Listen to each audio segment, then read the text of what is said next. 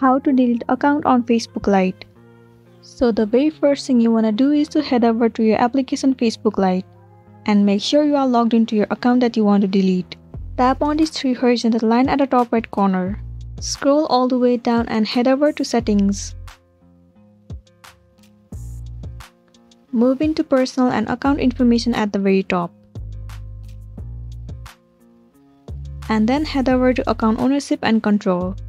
Right over here you'll find the option of deactivation or deletion. Tap on it. And then right here click on Delete Account. Once you are done, tap on Continue. You need to state the reason why you want to delete your account. From here you can choose any one of it. Tap on Continue to Account Deletion. Now scroll all the way down and you'll find the option of Delete Account. Once you tap on Delete Account, your account will be deleted permanently and you'll be good to go. So that's it, and this is simply how you can delete your account on Facebook Lite. I really hope this video is gonna be helpful for you. Thank you for watching it till the end.